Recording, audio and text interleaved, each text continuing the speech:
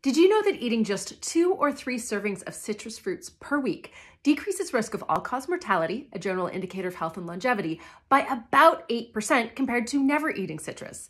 And that's because citrus are great sources of not just vitamin C, but also folate and biotin and fiber, carotenoids, and antioxidant polyphenols. So let's rank citrus fruits by their nutrient density. We'll look at all the common ones: limes, lemons, grapefruit, oranges, clementines, tangerines, and kumquats. If you have a guess which one of those is the most nutrient dense, put it in the comments below. So the number one superstar citrus fruit is probably no surprise. It's lemons. They have a Nutrivore score of 477. But number 2 is oranges, which have a Nutrivore score of 418. Next comes kumquats with a score of 381, grapefruit with a score of 361, limes with a score of 344, clementines with a score of 291, and tangerines with a score of 238.